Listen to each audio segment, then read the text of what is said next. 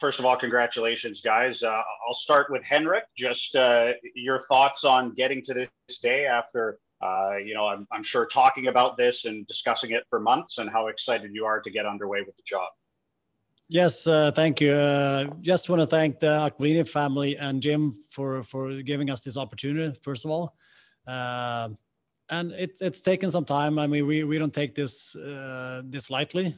We wanted to make sure that we came in the right roles and feeling that we can do our best job and trying to help.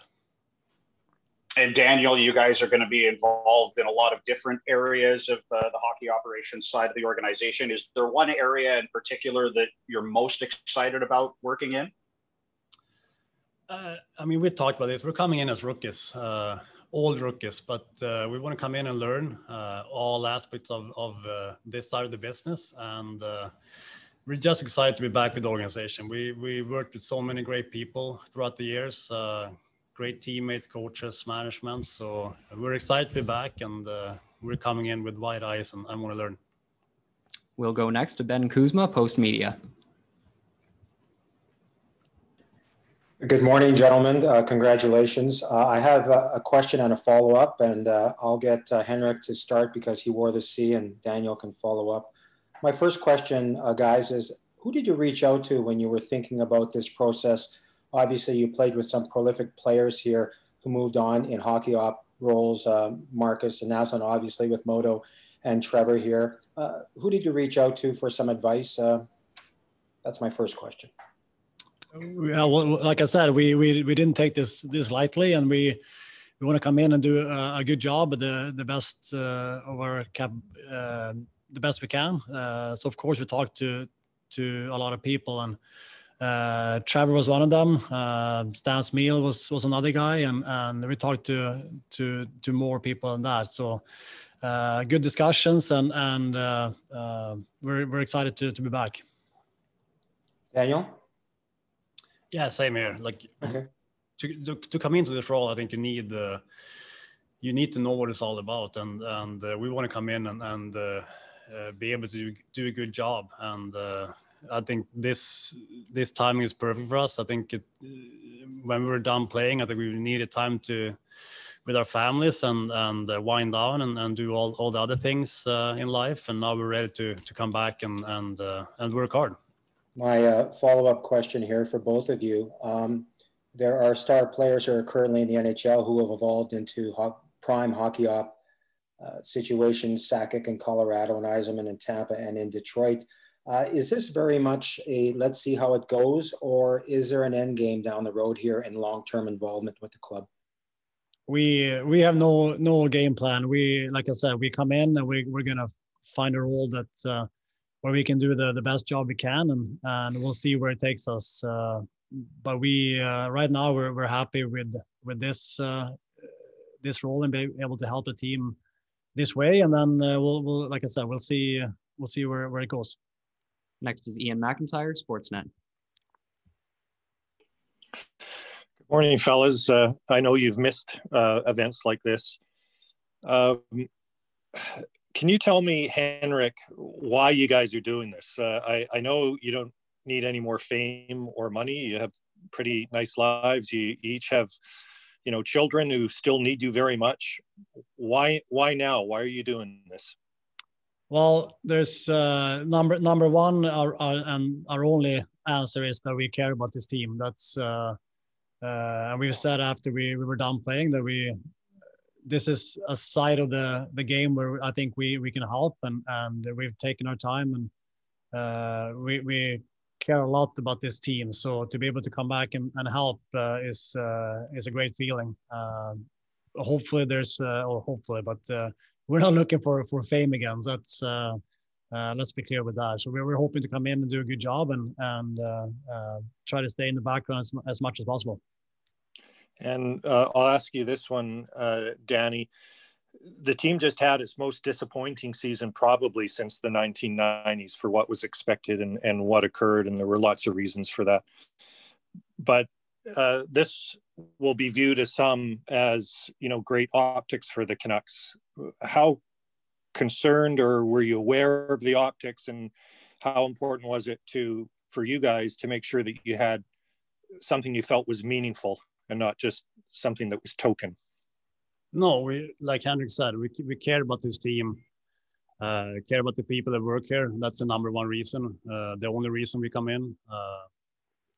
We want to do a good job, and that's been our mindset from the first day we came here 20 something years ago. So we'll do the same in this role, and we're looking forward to seeing this side of the business. It's going to take a lot of learning, and we're aware of that, but we're 100% committed. We'll go to Jay Janover, Global BC. Hank, Danny, great to see you. Congratulations on the appointment. For the last 20 plus years, we've watched you guys on the ice, always in sync, always thinking the same way, always playing the same way. I'm wondering if that's going to apply to the way that you evaluate players, the way you go about doing your job in the front office. Do you have a different opinion when you look at players and when you want to handle things? I'll start with you, Hank. I think we see hockey the same way. As you saw when we played, I think we have a good understanding of how you need to be successful in this league. We also have we've been on a lot of very good teams, and I think we know what those teams had when you talk about culture and those things. So that's I think we have the same opinion on a lot of things. There's aspects where we might not agree, and I think that's what you need in a good organization is a lot of discussion and a lot of feedback from different people. So that's a good thing. Danny, when was the last time you didn't see eye to eye with Henrik, either on the ice or in a decision? I think teammates playing with us, and especially line mates, I think they've seen us go back and forth quite a bit on the bench.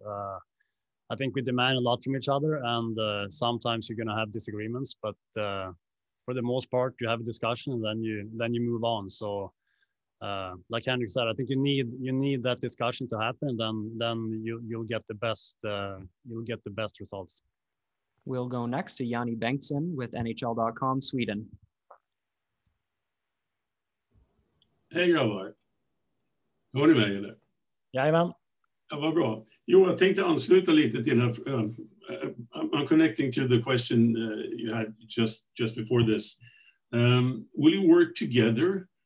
I mean, always together like you play together, or will you work, you, Henrik, with one area and you, Daniel, with another area, or will you do everything together? I think in an organization, I think everyone works together. That doesn't matter if you're the GM or the owner or the players. You should all work together towards the same goals. So that's that doesn't mean we're going to watch every practice together or do those things, but we work together for sure. What I meant was more than will you specialize in one area, Henrik, and you, Daniel, in another area? No, I mean, I think that's we kind of mentioned that before. We want to learn all parts of this business, so we're going to focus on a lot of things and just try to learn this side of the business. Are you lost for Sweden now? Will there never be any Sedins in Sweden back in the future? That's for the future. We'll do this, and then it's tough for us to plan for what's going to happen in the next couple of years. Next is Thomas Drance with The Athletic.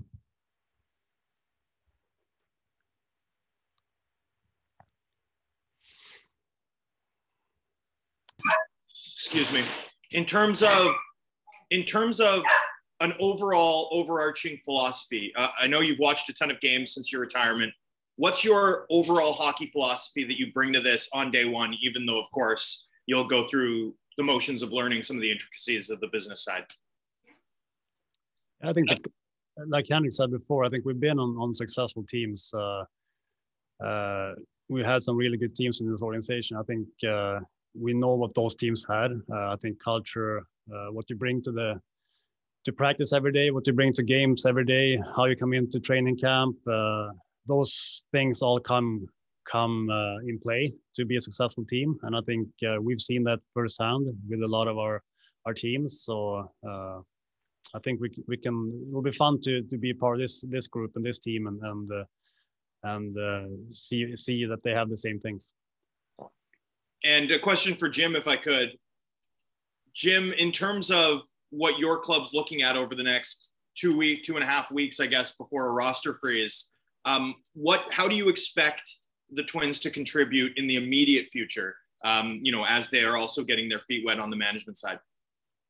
Yeah, well, they're like, when we started this process, they're going to be involved in all the different aspects of what we do. And that's from, team building, talking about the types of players we want, what we want the team to look like. They'll be part of our pro scouting meetings heading into the expansion draft here, be part of our free agent meetings when we talk about free agents or adding players to our group. So they're going to be involved, like they played on good teams. They understand what good teams look like. They're passionate about wanting to do this. And so they're going to have a big voice in what we do here going forward. And I'm really looking forward to working with them. We'll take our next question from Jim Morris, Canadian Press. Congratulations, Henrik and Daniel.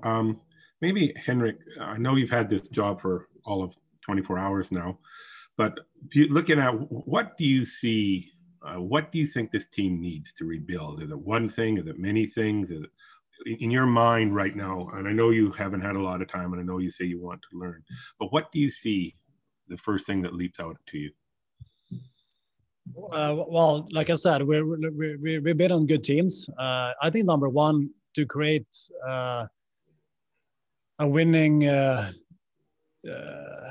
organization is that you create the right culture, and that's something that we truly believed in when we played, and what we had on good teams, and that means like Daniel talked about before, and it starts with your top players. You come in the best shape you can. You train the right way. You do the right things in practice.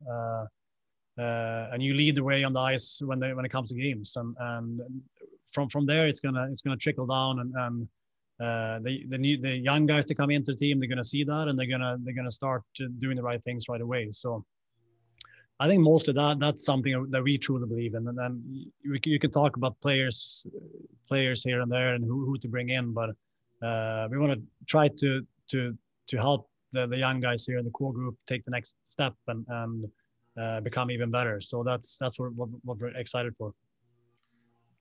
Daniel, do you think Henrik talked about what he believes the team needs, and I'm sure you've said the same thing? Are those elements on the team right now? Do you think those players are there, or do you need to add more? I think it's always tough from the outside. That's why we're excited to come in. Want to be part of this, and we can only go back to what we had on our teams that were successful, and that's what we've been talking about today. I think the core group here is fantastic. So much skill, fun to watch.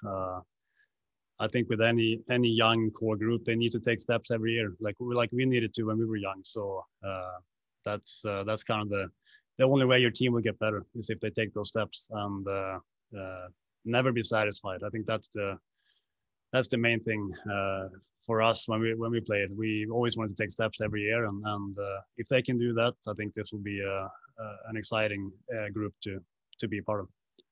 Next is Jeff Patterson with The Athletic.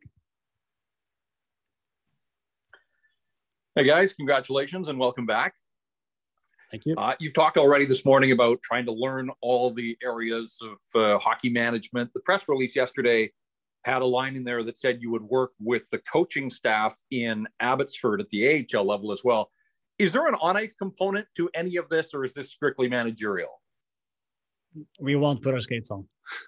Haven't skated for 3 years. Well, that won't happen. But I think we're excited to work with Abbotsford as well. Ryan Johnson the other, and the coaching staff. I think we'll try to be there as well. Watch practice. I think practice is a big part of becoming a successful player and a team. I think practice habits, all those kind of things, that's going to transfer into becoming a good player in the end. And if you can be there and watch and talk to those guys too, I think we'll be happy to do that. So we'll be doing a lot of different things, but like I said, in the end, it comes back to us wanting to learn every aspect of this business. And my follow-up is for Jim. Jim, Daniel just mentioned Ryan Johnson. I think it's believed that Ryan is coming as the general manager of the Abbotsford team. What about the coaching staff? Is Trent Cull going to be the head coach in Abbotsford? Yeah, we're going to have an announcement on that here coming up here, but Ryan's going to be the general manager in Abbotsford, and we're going to bring up our coaching staff in Utica. Will be joining us in Abbotsford too. Next up, we'll go to Daniel Wagner. Vancouver is awesome.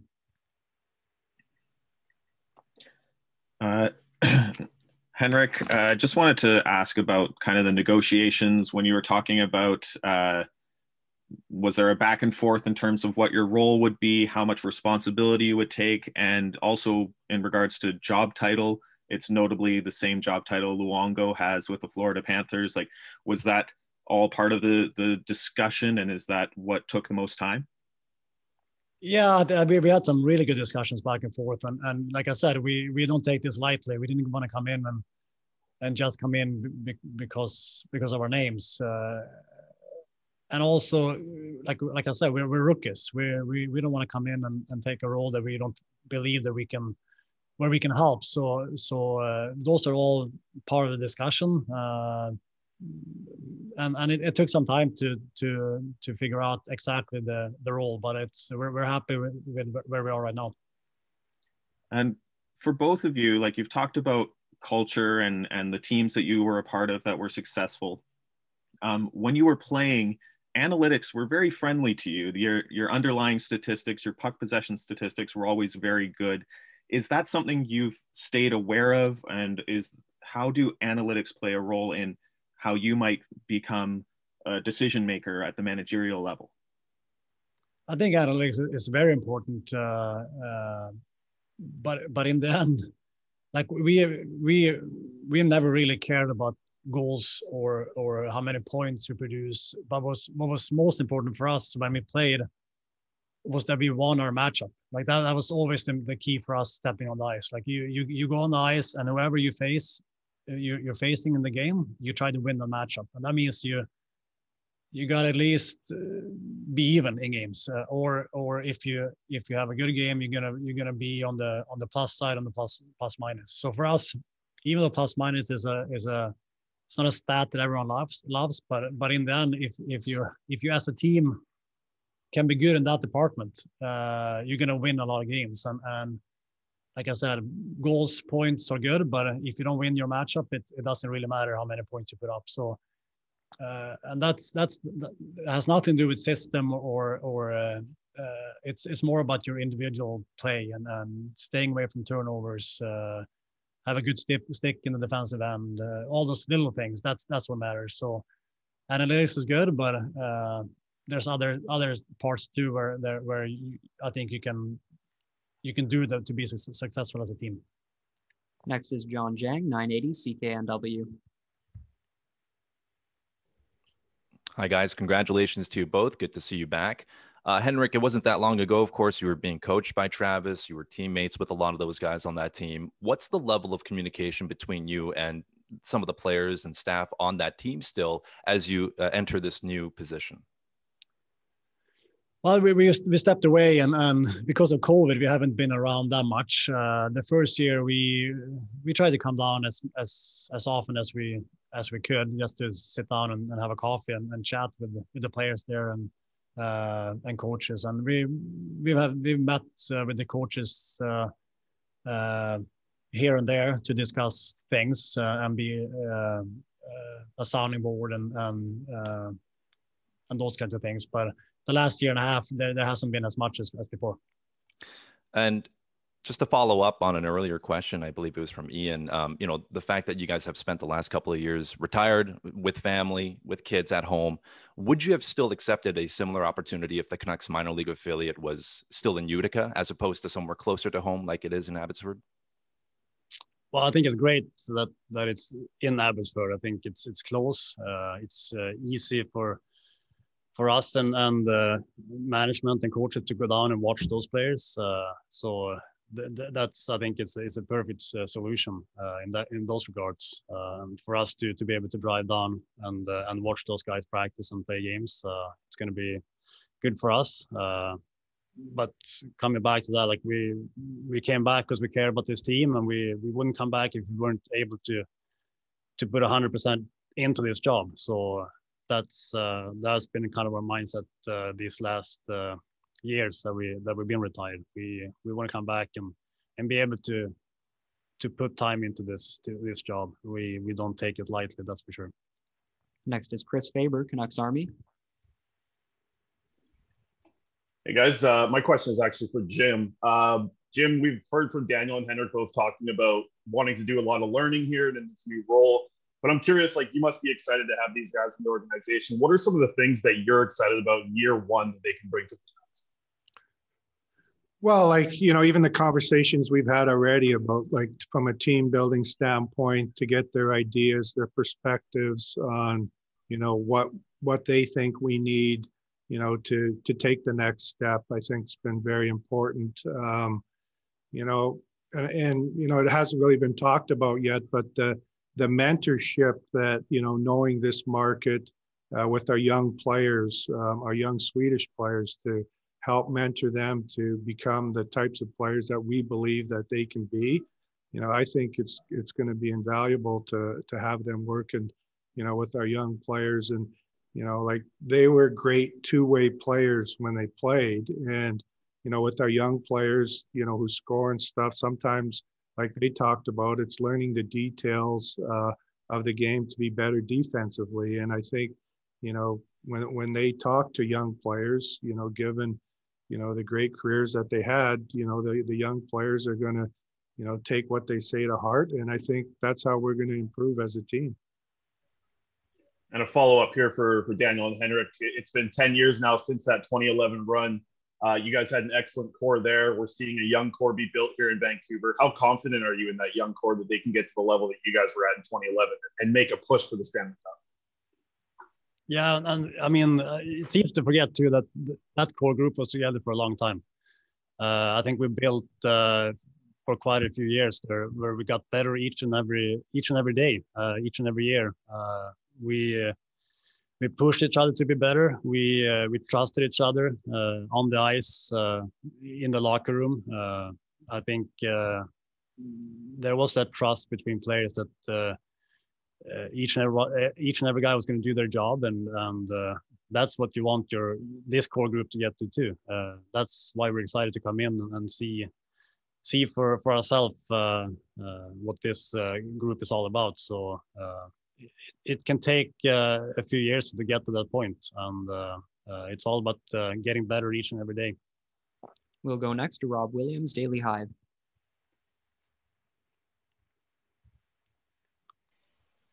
Yeah, question for Henrik. You guys have said that you are, you know, eager to learn. What do you think the biggest challenge will be coming into this new role?